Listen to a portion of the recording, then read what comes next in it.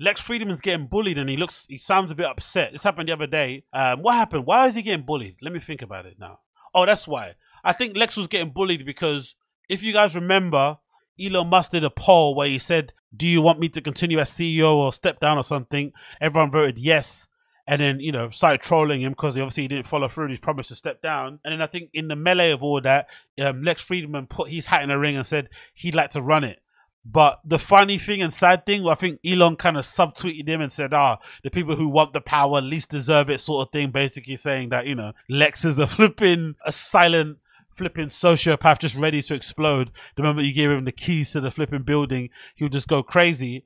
But ever since then, people have been trolling him really hard. And again, I think Lex is really, really, really, really corny and really cringe. And I've said it before, I think he's a turbo dork and incredibly, incredibly embarrassing and maybe somewhat on the spectrum considering how old he is and how juvenile he seems to act and how naive he is. But I don't think it's a crime to be a fanboy. And I really do want to ask the question, what do you think is the issue? Why do we have such a visceral, kind of guttural reaction to people who are overly fans of other people to the point where they're standing or they're fanboying or they're just, too much in kind of ingratiated or obsessed with this person? Why can't we stand it?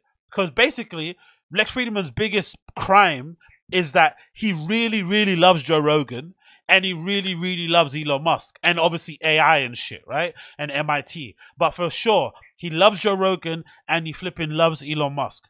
Is that really a crime? I know it's a bit embarrassing, it's a bit cringe, it's a bit kind of off-putting, but he hasn't really done anything wrong. And also, I really enjoy his podcast. I legitimately, him aside, as a person, bit cringe, bit annoying, turbo dork.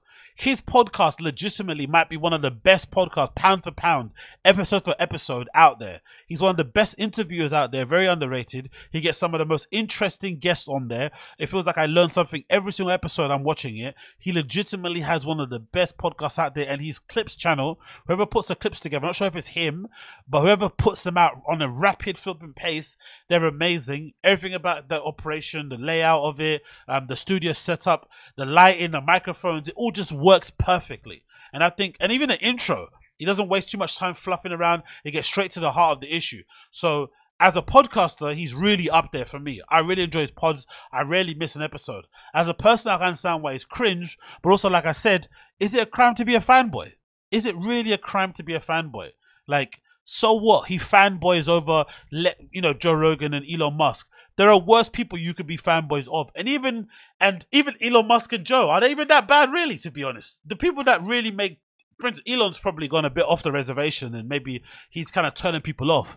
But the thing that makes Elon and Joe insufferable are their reply guys, right? They're over, Joe has that Robin Black dude on Instagram who's always fucking commenting on Joe Rogan's post. One of the first people to comment on there.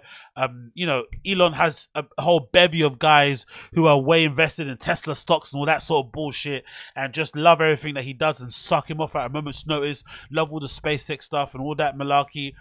But as people, they're not too bad. Not too bad, in my opinion. Again, I've contributed to some of the Lex hate, I'm sure. I think it's insufferable. I hate the way he operates his fucking Reddit, where if you have anything critical to say, he just bans you completely instantly, and you can't, not even critical, even just some constructive feedback, he'll just ban instantly. Like, he has that whole thing about, I ban in love and peace and shit. You can go and fuck off with that shit. And even during the whole start of the Ukraine, maybe the thing that turned me off to him mostly was when the whole Russian invasion of Ukraine happened. And he tried to say that he wanted to stop the war by getting fucking Vladimir Putin to sit down on his podcast and approach it with love and all this sort of bullshit. Like, fuck off. Do you know what I mean? That kind of over inflated kind of sense of self where you legitimately think speaking into a microphone is going to allow you or is going to help in any way, shape or form to end the war is absolutely crazy. But aside from that, the guy seems pretty fine, in my opinion. I don't really have an issue with him. And I feel like some of the hate is gone a bit OTT and people just kind of pick on him because he's an easy target. He's not necessarily very cool. He's not necessarily, he doesn't, even though he's a fucking jiu-jitsu black belt, he doesn't come across as intimidating. He doesn't exactly, he's not, he's not the most witty person in the world, not the most, I don't know. There's something a little bit asexual about him. Maybe that's why people don't like him. I don't really know. Even the asexual thing. So what? I don't know. What's people's issue with the guy? I really don't understand it. It's really bizarre. People go way over the top in terms of their hate for him. But again, maybe I contribute to it, so I can't, be sitting here saying these kind of things. But like I said, I enjoy these podcasts. I think it's absolutely amazing. I really recommend checking it out. But these are the tweets that he was that I mentioned where I think like he might be a bit sad. A few days ago, he said, I will never give in to cynicism. Love to you all. And another one said, sadly, I've been attacked a lot over the past 2 days. For example, my Wikipedia page has been edited to mostly remove my time at MIT. I'm a research scientist at MIT working since 2015. I love it. The people there are amazing. The attacks aren't fun, but I remain optimistic. Yeah, man. All that. Honestly, sooner rather than later, he's going to explode.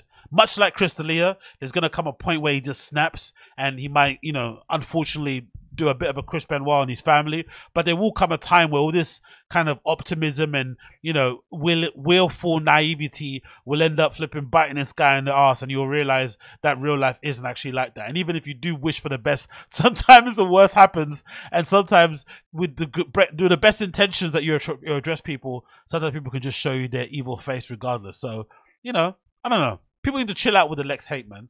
There's far worse people out there you should be going after. I think Lex is fucking cool. He's somewhat harmless. It is what it is. And also, it's not a crime to be a fanboy. It's not a crime to be a bloody fanboy.